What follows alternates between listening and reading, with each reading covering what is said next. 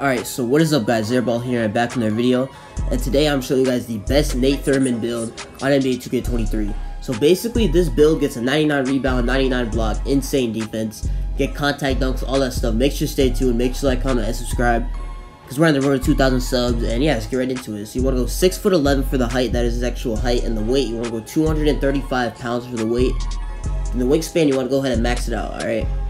The body shape, I'm gonna go with built just so you don't get like bullied around the paint and stuff, because if you have like solid or something, then that could happen. So the finishing, the close shot, you want to put that up to an 82. You want to put the driving dunk up to an 85. You want to put the standing dunk up to a 90, and you want to put your post control up to an 80, and that'll give you 20 finishing badges. And the shooting, all you want to do for the shooting, just put the mid-range shot up to a 70, then put the free throw up to a 65, and that'll give you 7 shooting badges. For the playmaking, put the pass accuracy up to a 70. That'll give you 7 playmaking badges as well. Now the defense, alright, the defense, 93 interior defense. Put the perimeter defense up to a 70. Put the steal up to a 64. Max out the block. Max out the defensive rebound. Then put the offensive rebound up to an 84. And that'll give you 28 defensive badges. Now the physicals, you want to go ahead and max out the speed, max out the acceleration. Go ahead and put the strength to an 82. 82 strength will give you silver bullet. Just keep that in mind.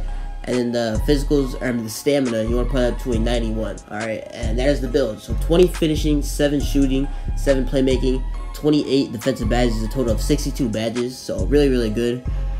Now the takeover, I'm going to go primary glass and secondary rim. So Hall of Fame rebound chaser along with Hall of Fame anchor plus glass take and rim take is going to be really, really good on this build. And it is called a defensive anchor. Shades of Marcus Camby, Rudy Gobert, and Clint Capella.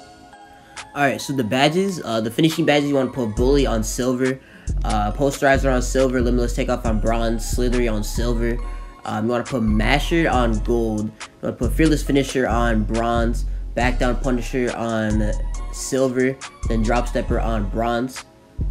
Now the shooting, I mean, you can hit mid-ranges, but it's like you're not going to be able to hit threes that much, so I would go like Mini Magician, Comeback Kid, Volume Shooter. I guess like maybe guard up, or no, actually no, let me go slippery off ball. Slippery off ball is good like if you're rolling to the basket. It'll make your rolls to the basket basically faster. So the playmaking, you want to put floor general on bronze, vice grip on bronze. You want to put break starter on bronze, dimer on bronze, post playmaker on bronze, unpluckable on bronze, and bailout on bronze.